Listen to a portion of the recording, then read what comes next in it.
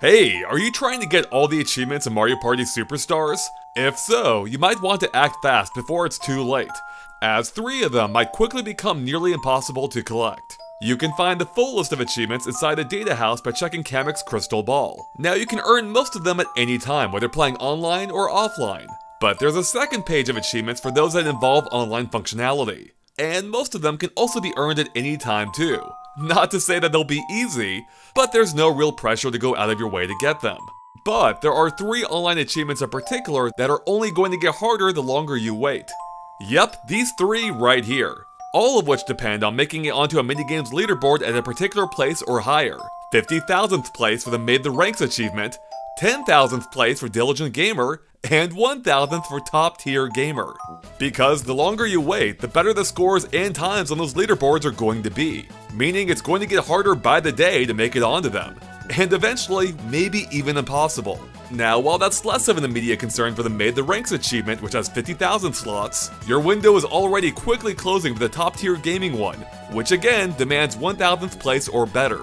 And to make matters even worse, only 20 of the minigames have leaderboards. Or 22 if you count all 3 slot car stages. You can see the full list of games inside the data house by clicking on Game Records and then New Records.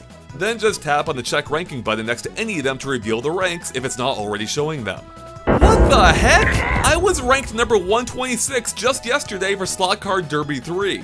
I dropped nearly 100 positions in just a day. And that's with a time less than 2 seconds away from first place.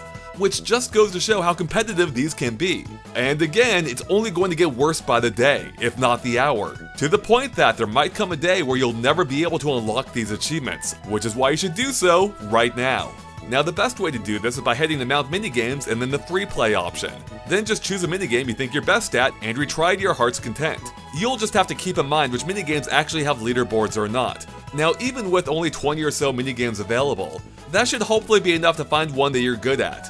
Remember, you only need to be good at one, so make sure to experiment a bit and don't be afraid to switch games if one's proven to be a little bit too difficult. You may even want to follow my lead and try giving Slot Car Stages 2 or 3 a try, since they're a little bit more hidden than the rest of the games. It even worked for one of my own friends just last night in Slot Car Stage 2.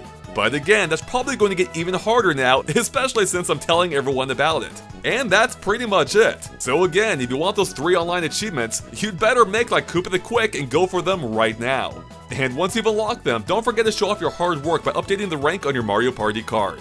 And with that, thank you so much for watching, and of course make sure to subscribe to GameXplain for more on Mario Party Superstars and everything else Nintendo Switch. We'll catch you later.